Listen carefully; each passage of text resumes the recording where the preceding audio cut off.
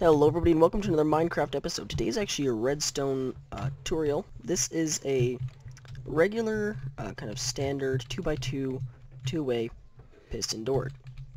That is the normal way you would do it. However, I have made what I believe is the most compact version of it yet. This version over here is a 14 by 5 by 5 and my version is an 8 by 5 by 3. The glass blocks don't count. So, yeah, let's go ahead and build it.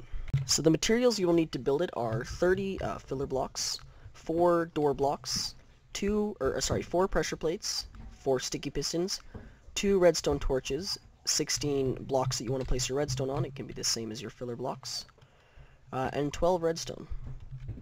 So the first thing you're going to do is place 4 along column, and then 2 blocks on either side, and kind of make an O. It's a 3 by 4 O.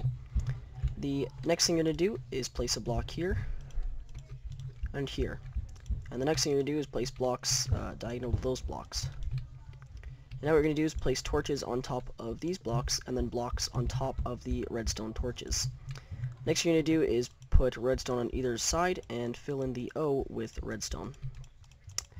Now what you're going to do is take your filler block and put it on top of these 2 sides of the redstone current, and then kind of 6 blocks right here.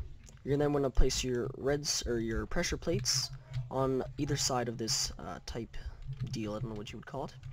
Next thing you're going to do is place your sticky pistons like so, and then your door blocks in between. The filler blocks is to conceal the redstone current, and you just go like that to do so. Or the redstone wiring. My apologies. Now when you walk on this, it will open, and when you walk off the pressure plates, it will close again. So again, this is 8 by 5 by 3. So thank you everybody for watching. If you liked this video and you thought it was helpful, please give it a like. If you want more of these redstone type videos, let me know. I had a friend of mine request some videos, and I'd also like to give a thank you to everybody who's telling their friends about my channel and giving likes and thumbs up and stuff. I really appreciate all the positive feedback.